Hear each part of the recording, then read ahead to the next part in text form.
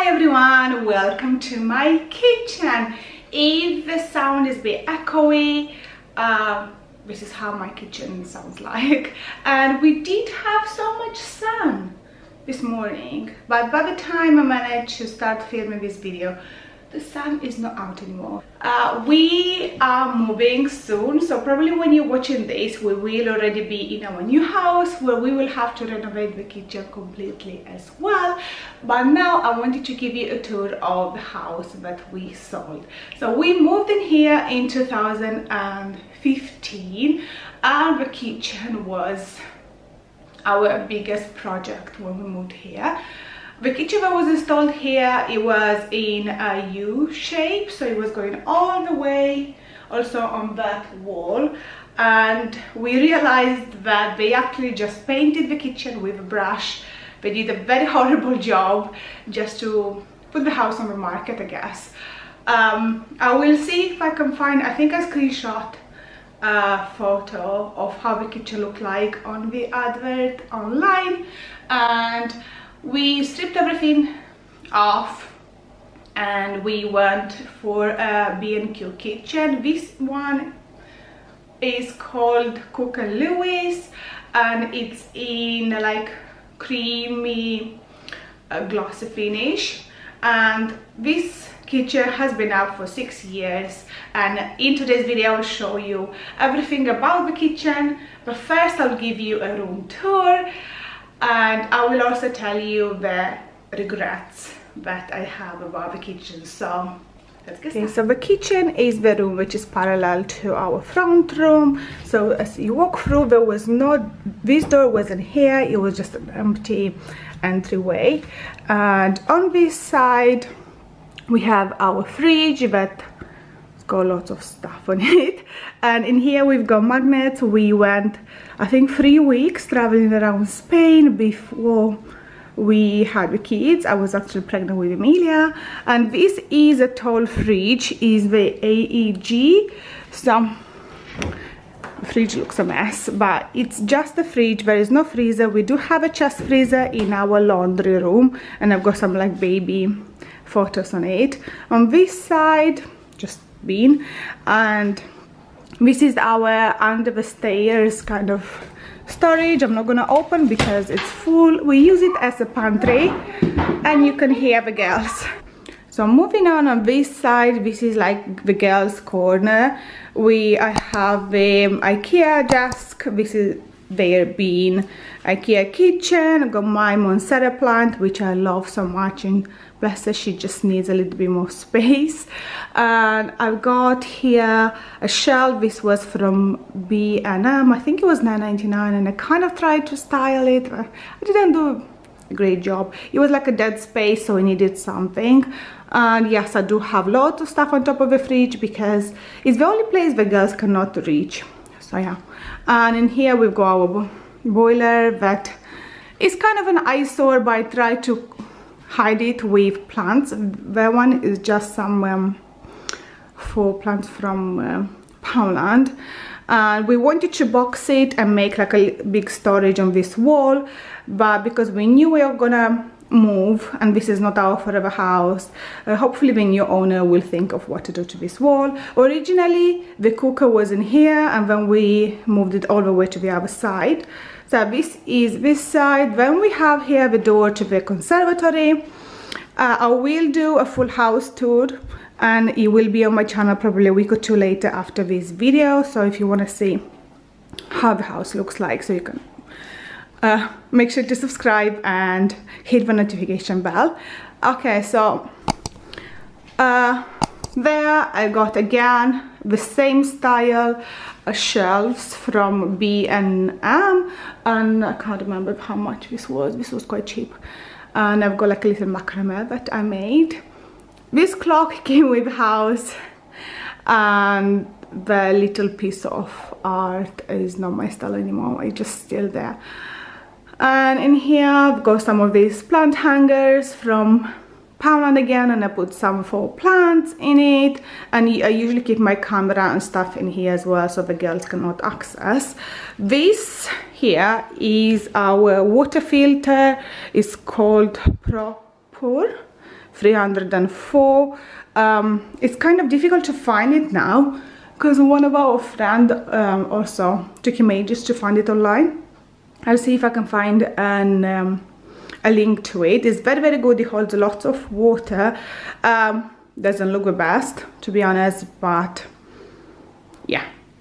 And I also put it up on this wooden little stand that I got from TK Maxx, and here I know is like a dumping ground. The whole day I've been trying to put stuff away, and because the kids are home, all the stuff gets back. And yeah, the dumping ground basically. I think every kitchen has that.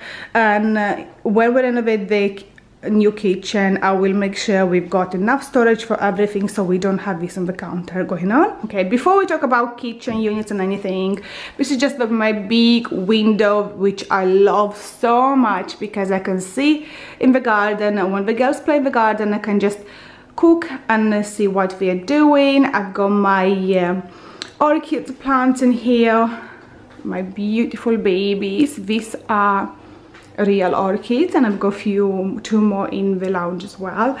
And just dish soap, hand soap, and I also displayed my utensils.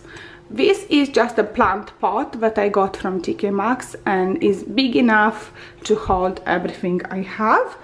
And moving on this side is my dining table, which is a glass table. It's not the prettiest in the world, but it's been so good with two kids because it's so easy to just wipe everything and it's all nice and clean. Eventually, when we do our new kitchen, I would like to have a big extendable wooden table, and we will probably have to maybe do a cut to size piece of glass to put on top because it's just too good. And I know I'm not worried that anything can spill and leave a stain because it's just glass and you just wipe it off. And I always have some flowers. This my husband gave me the other day. Okay, so let's start with the kitchen. So I don't like the things on the counter, and in the new kitchen we are gonna have like a little hidden place for all the like toaster and kettle and everything.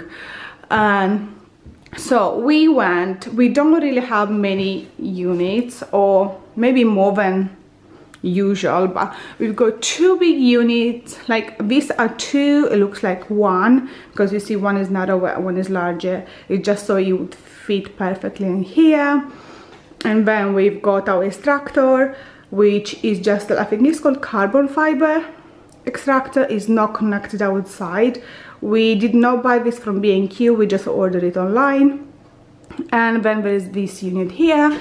So this I'm keeping all of like baking stuff and like sweet like sauces. I've got honey and everything. In here is all like the savory. I've got pasta. I put this up for all our spices, but it only holds few. We got rid of lots of spices. And also this one, they do not, I can't put them here. And yeah, sauces, pasta, spices, and they are quite deep. We got the deepest wall unit. And in here I have glasses, cups, and on the other side more glasses. And this is tea. We love tea. We've got like a million types of tea, so if you come to our house there will always be something that you may like. So then microwave. Yes, we do have two coffee machines. This is an old one. This is the Nespresso coffee machine with like the Nespresso pods. We used this before. It's quite old, and we did have lots of extra pods. That's why my husband put it out, because we ordered lots online and we had some left when we bought the big coffee machine. So now he took it out so we could use the pods as well before they expire. I prefer the coffee from a big machine because I like a big cup of coffee. This one you have to press a few times if you want to have like a big mug of coffee. My husband is Italian, so he's fine with this one. This is a Jura coffee machine. It uses like coffee beans. You can see I've got mine displayed in here. This is just from Poland, and my favorite mug. So yeah, this, I'm hoping in the next house we can kind of hide it so everything looks much neater. And here I've got 2 plates. This one, a beautiful big plates. I love using this whenever we have a party. I can just put any sandwiches or any like finger foods, anything in here. These we got as a present from our friends. Okay, so regarding units, we've got here one which holds my Kenwood and lots of jars. Then this is the only unit with drawers, and I've got all the cutlery in here, then tea towels, and in there is all the plastics, basically the kids bottles or Tupperware. Our hob and cooker, again, we did not get it from B&Q. We bought it separately. This again is an AEG, the same as the oven, which is like so great, and I love this oven. When we have a corner unit, I know I was supposed to move this away, but this is so handy. This was from Poland, and it just holds our plates in here. And I'm gonna talk about this more when I get to the stuff I regret about the kitchen. And this is our dishwasher. It's just a little one from Bosch. I will say that I love having a little dishwasher because we can just fill it up and wash it straight away, and it only takes 30 minutes to wash everything. And this has been one of the best dishwasher. We got it second-hand in, was it 2013, I think, and it came with us to this house, and it's still in a perfect condition, and it washes very well. So I would definitely recommend a Bosch dishwasher. Moving on, again to the sink. Everyone gives me like compliments. Everyone likes this sink. This came with the house. We didn't change it. Basically we used the one that was here. So it has 2 big compartments and one of this in the middle. Now I know this is practical because it's so big. At the same time, I don't like using this to dry the dishes. This is just from IKEA. It's a little one, doesn't look very nice anymore. Yeah, just there. Then here we've got the under sink department cabinet where I keep all my like cleaning products. I got this from Home Bargains, and this is such a great addition to hold the towels just under the sink. And then we've got the last unit, which is full of pots and pans, and is always, as soon as I organize it, everything just gets thrown in and gets disorganized again. So this is how the kitchen looks like, and we went for this, let me say, countertop. I wouldn't go for this style again, but just because of how it looks, but it has been amazing. It's not natural wood, obviously, and I've used this side so many times because I cook lunch and dinner most of the days, and I spilled lots of stuff, and there is not even one mark on the countertop after 6 years of being used every single day. So I would definitely recommend. And yeah, it's been great. The splashback, we use this Metro, is it Metro? Yes, style tiling. The tiles were from B&Q again. And even if I have white grouting, it hasn't been too bad. I usually spray it with some bleach and you will get white again. So I need to do it again around here before we leave, so we leave the house nice and clean. And moving back, here is the flooring. We went for white tiles, which wasn't a great idea, and the grouting is grey.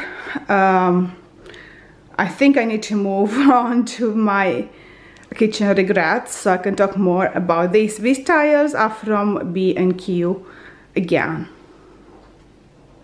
And then on this wall, kind of wish there were some more things in here.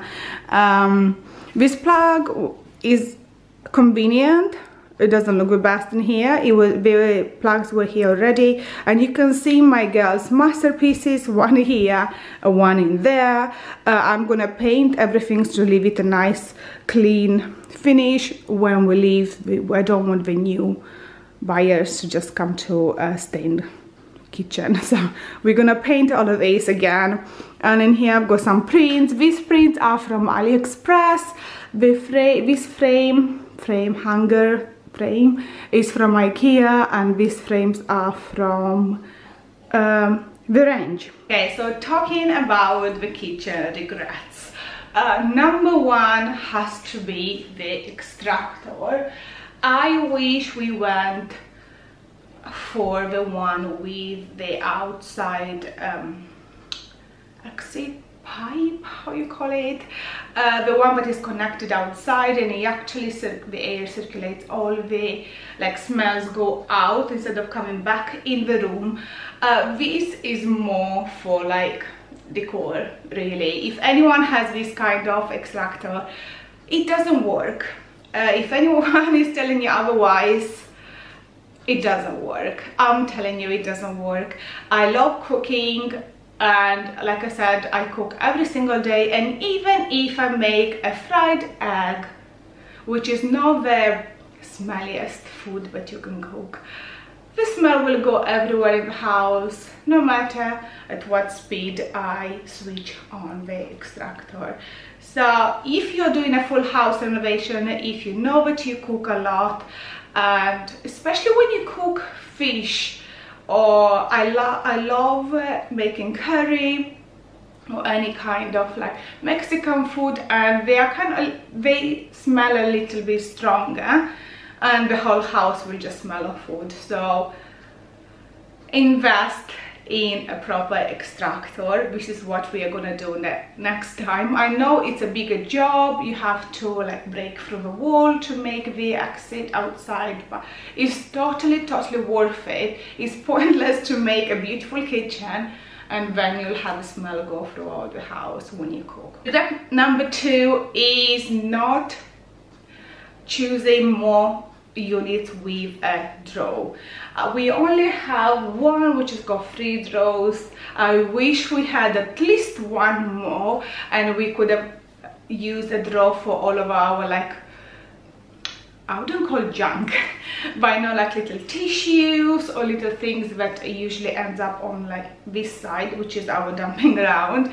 So we could use like one drawer and keep it all like hidden. And I know everyone has one of those drawers.